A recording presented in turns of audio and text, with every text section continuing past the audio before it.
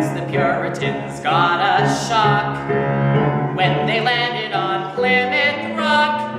If today any shock they should try to stem, instead of landing on Plymouth Rock, Plymouth Rock would land on them. In olden days, a glimpse of stocking was looked on as something shocking, but now God knows anything goes. Good authors too, who once knew better words, now only use four-letter words. Writing prose, anything goes.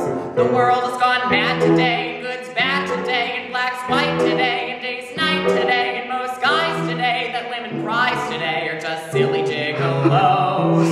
And though I'm not a great romancer, I know that I'm bound to answer when you propose. Anything goes.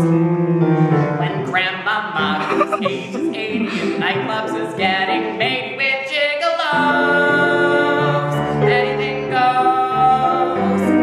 And when mothers pack and leave for Botherly, cause they decide they'd rather be tennis pros. Anything goes. If driving past cars you like, if low bars you like, if bare limbs you like, if old hymns you like, if Mae West you like, or me undressed you like, nobody will oppose. And though I'm not a great romancer, I know that you're bound to answer when I propose. Anything goes.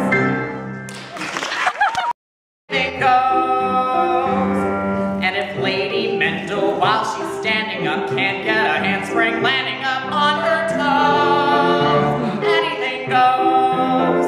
Just think of those shocks you've got, and those knocks you've got, and those blues you got from that news you got, and any pains you got, and any brains you've got from those little radios.